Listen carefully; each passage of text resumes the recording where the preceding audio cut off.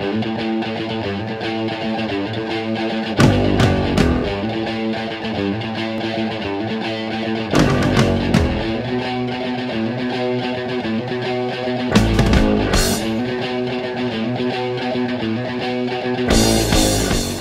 to the Pinoy Hockey Show Podcast. We are the voice of hockey in the Philippines and the voice of Filipino hockey in the world. Welcome back for episode 2. As we started this at episode 1, what we did was we started doing a video version of the podcast, wherein basically it's just me talking to the mic on my video, with the video camera on. For those who can see me, I'm waving at it. So it's been a very eventful week for Filipino hockey. The APHL just finished last weekend. What I could say about the APHL is at least it happened. Needless to say, I don't think it was that great of a success, and I don't blame anybody but basically the landlord, because the landlord pretty much ran that thing to the ground. I've heard feedback from the coaches who came in from Taiwan and a friend, and of course, and Thailand. Likit is a friend of mine.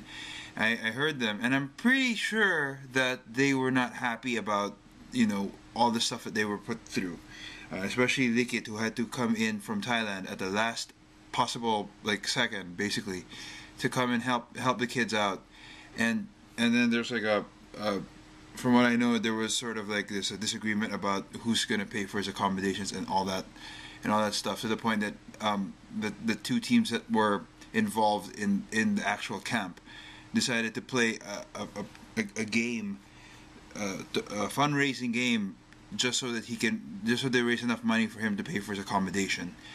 I think beforehand, the organizers of this competition, of this camp, of this event here, really should have done a better job of planning, who's going to pay for accommodations before getting people to come in. And Likit just flew in because he thought it would be a great opportunity to do this camp, which is great, because actually when I saw them, the camp was really fantastic. I mean, there are a few things that he taught that were very unique, that we want to, as a team, we want to incorporate into our training as well, and to have seen that is just fantastic. Sadly, I believe that APHL is a great opportunity for Filipino hockey. It's just mismanaged. It was just managed poorly by the landlord, by the people who run the rink, the landlord's rink. I mean, think about it. They sort of leave it up in the air as to when it's going to happen. They really don't tell you. And then 5 days before, it's scheduled to start, August 25th? On the 20th, that's when they finally said, oh, hey, it's happening. We still need people to come in. They didn't say, they didn't give us a specific date when it was going to happen. They just said, oh, it's happening, 5 days before, as if people don't have anything else to do with their lives, And to be honest, the only team that showed up in its entirety is the Manila Hawks. These guys come from really well-to-do families, and and they can get some time off from school, and that's why they could join. All of them can join. The people from the Manila Saints, who are the other team there, did the best they could given the time that they had to prepare for it. These guys aren't aren't really as well to do as the Hawks players. So for them to pay what I believe was $160 per session for a camp, that's very difficult for them to come by. I mean, the money is very difficult for them to save up.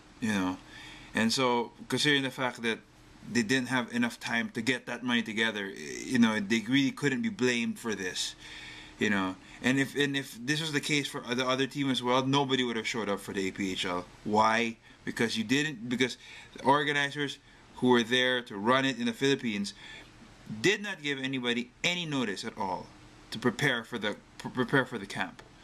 Thus, It would have been a great opportunity if they really worked on it, but they didn't. Yet, the guy who's running the rink for the landlord is probably going to take all the credit in the world for it. And it wasn't really as great a success as originally hoped. You know, it's too bad because I think at this point in time, a lot of feathers were ruffled, and a lot of ties were broken, and it would have been such a great opportunity for the APHL to continue doing this every year. But let's face it, it's going to be very, very difficult. And because of what happened this year, I don't think anybody would want to come back.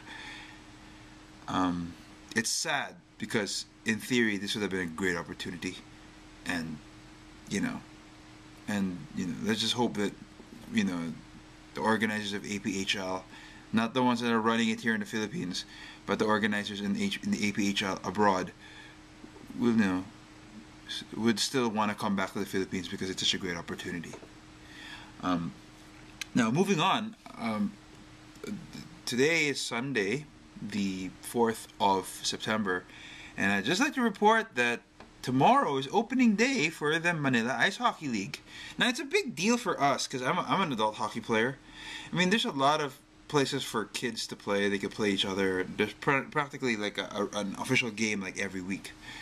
But for adults, the only place that we can play is like during practice and pick up games.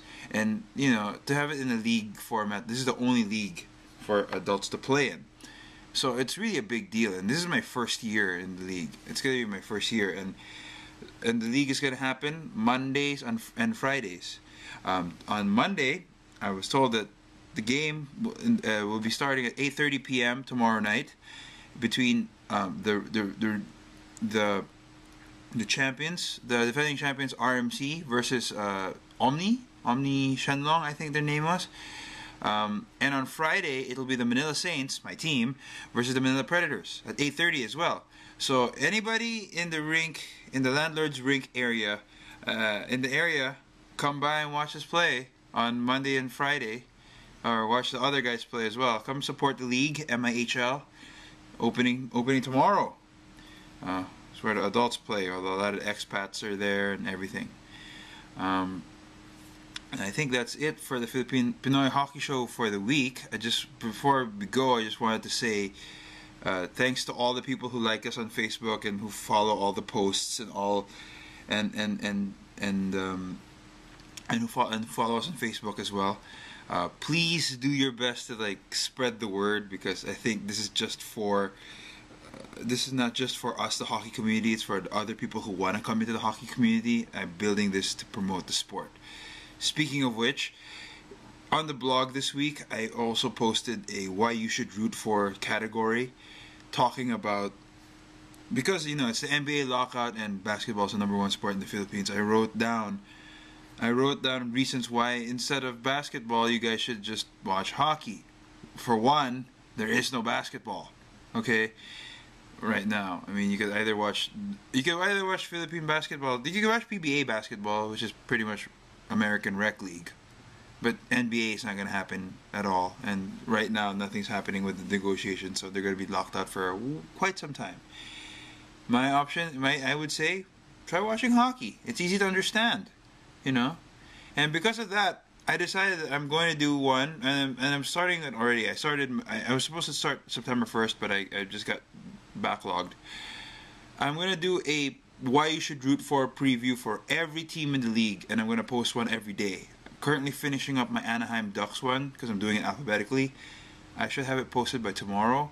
So if you guys want to find an NHL team to root for this while the NBA lockout is happening, hopefully forever, please check out the blog every day at www.pinoyhockeyshow.com, or like us on Facebook at facebook.com/PinoyHockeyShow. I guess that's all I have to say about that. Please, keep supporting us, and I thank you very much for supporting us. Episode 3 next week. For now, this is me, Kendrick Tan, your host, signing off. We'll see you guys soon. Bye now.